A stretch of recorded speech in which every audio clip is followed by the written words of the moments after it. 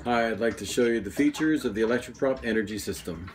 We bring the power in through a GFCI, 15 amp GFCI. There's also a GFCI inline on the shore power cord. From there, we go into an isolation transformer. This one here is a master volt isolation transformer. It's great because it can monitor voltage, current, frequency, and calculate kilowatts consumed by the boat. From there, the power flows to two more GFCIs, one for the house outlets and one for the chargers. That's the safest way that you can possibly bring electricity aboard a freshwater boat. This is our battery management system, which is comprised of 4 voltmeters. If any one battery goes over 14.8 volts, it will turn off the 48 volt bulk charger and it will turn on a balancing charger. You'll notice that there is an override. All you have to do is slip a fuse in here and it will override the conditions of the battery management system. So there's an override for the bulk charger, the balancing charger, and for the ground fault monitor. The ground fault monitor monitors for faults on the battery pack, either battery positive to ground, battery negative to ground, or if AC gets to the battery pack from the battery charger, and it will just turn off the charger.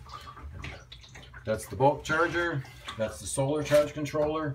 There's also a Bluetooth monitor in here. If you have an internet connection on the boat, you can monitor your batteries from anywhere in the world. Over here we have our relays. The battery management system is turning on the bulk relay and turning off the bulk relay and turning on the balancing charger relay. Up here you have a battery balancer, which will shunt up to 1 amp between the different battery packs. Over here you have a 12 volt DC to DC converter providing power for the house.